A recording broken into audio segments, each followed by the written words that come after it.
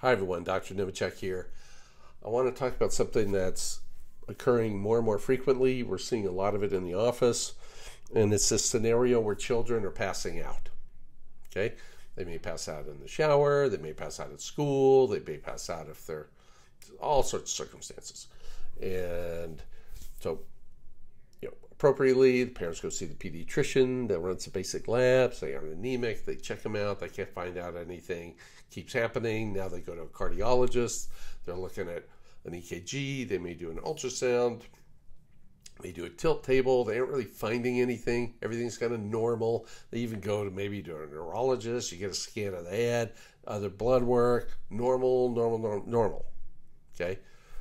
What's happening here is these children are having difficulty with their autonomic nervous system.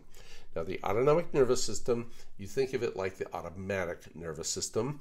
It's this subset, kind of regulatory mechanism that makes your body function differently under different stress. So your body, you can imagine like how your body's different when you're sound asleep or being chased by a tiger, okay? Or you haven't eaten in 4 days, or you just had a big meal, or it's 20 degrees below zero, or it's 120 degrees here. All these kind of physiological changes, the autonomic nervous system regulates. It controls metabolism, hormones, your immune system, your emotions, and all your organs, including your blood pressure and your heart rate. Okay? And when the autonomic nervous system is not functioning correctly, the single most common thing that people complain of is symptoms related to low blood pressure, typically in the head. All right? Now, to get oxygen in your brain, you have red blood cells, you breathe, you fill them up with oxygen. You got to push them at the right pressure for that oxygen to flow in your brain. Okay? And when people have an injury, say just a common concussion, to the autonomic nervous system, this does not work correctly. All right? If you've ever stood up and been like, whoa, I feel like I almost passed out or something like that. Okay? Here's your head. When you stand up, your nervous system has to push perfectly against gravity to get that pressure so the oxygen can transfuse into your neurons correctly. Your neurons only have 1 second of spare oxygen, all right? And typically when the kids are passing out, when you talk to them, they've had like occasional lightheadedness, or they're tired, or they're kind of, so attention deficit disorder is low blood pressure to the head. So they might even have some school issues, just a little harder to focus, nothing major. But when I go back, I can find these kind of things. This low pressure up here will also affect the scalp and neck. So sometimes they have chronic neck pain, or they're having more headaches. That's from low blood pressure, okay? And so you can see this kind of happening. Now, this kind of injury to the autonomic nervous system typically does not show up on a CAT scan or an MRI scan, okay? It's difficult to test for. Most neurologists don't have the ability to test for it, and you don't even need to test for it, because once you've seen a neurologist and a cardiologist and the labs are good and they've done all this stuff, it's the autonomic nervous system by default. All right? There is nothing else that's going to do this. Now, sometimes they're doing this and they'll say, oh, it's natural. Especially in girls. They'll say, oh, this is natural. They'll get over it. It's called vasovagal. Okay? Vasovagal means that's autonomic terminology. Okay? And I'm sorry, I don't think passing out in the shower is normal. Okay? This is kind of a dismissive thing that you'll see, this bias that the healthcare system has, especially to children, to women, and anybody who's not white. Okay, the system is kind of a little dismissive. So let's not go down that path. You can fix this problem, and this problem is going to get worse if we don't. Now, why is it happening?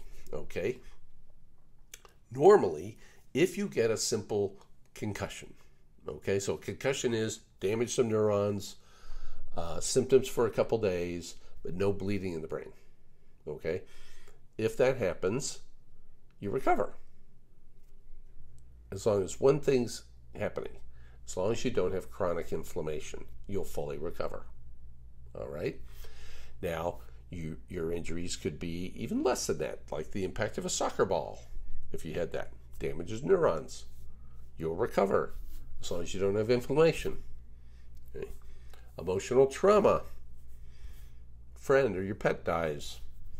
Abuse. Rape. Being ghosted by your best friend. Emotional trauma. Damages neurons. As long as you don't have inflammation, you'll recover. Again, a few days, few weeks. Inflammation. This is when your immune system turns on in kind of a rapid way and you get a spike of these kind of stress chemicals in the bloodstream. Vaccines can give you a brain injury. As long as you don't have chronic inflammation, you'll recover. Very common, COVID. Okay, COVID is behind a lot of this that we're seeing right now. COVID causes a huge stressor of inflammation, giving you a concussion.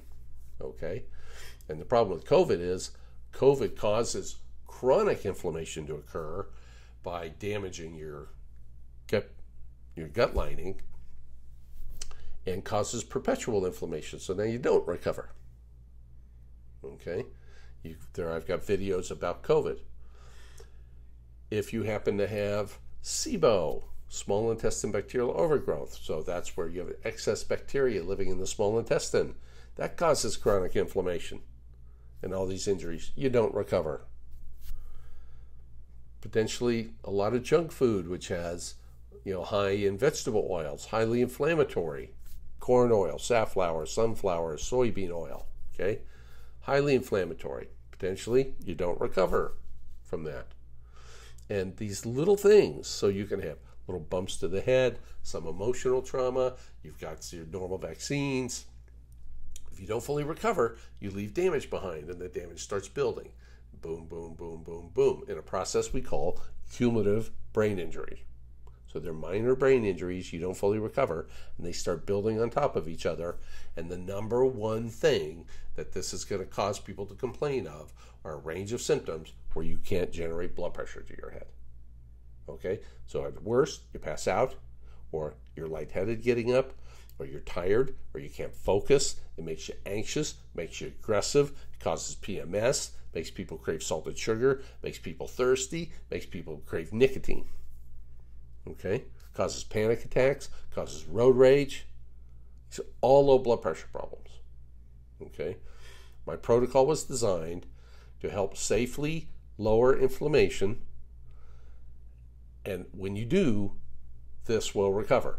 We presented this data at meetings. We were issued a patent for this. It works, okay, because your body's able to fix it. You don't need some magical thing. Okay, if you want to read about the protocol, we've got our blue book about POTS and ADD, stuff like that. It'll tell you all these mechanics. But this is all about, like, if your kid is just passing out and the specialist can't figure it out, that's what's going on. I can guarantee you. All right? And most of it you can just do at home. You don't even need to come here. You read the book. It's kind of a do-it-yourself guide. Buy a couple simple supplements. It's basically something to balance your gut bacteria.